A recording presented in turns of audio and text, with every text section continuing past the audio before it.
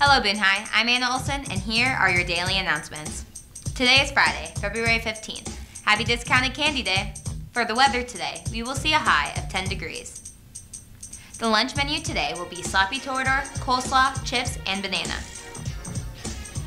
There will be no school on Monday, February 18th for Professional Development Day. Sylvan Learning is offering a free ACT practice test on Monday, February 18th at 9:30 a.m. in their Ames location. Pre-register by calling their office at 515-956-3366.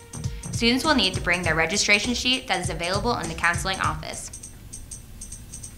An Iowa State University representative will be in the counseling office from 12:30 to 1:30 p.m. on Thursday, February 21st.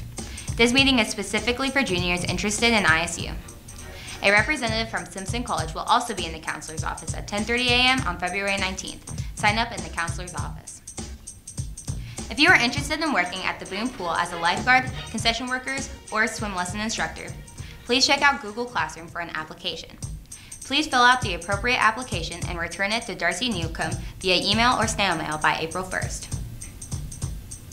A boys tennis meeting will be held today at 3:30 in the high school commons.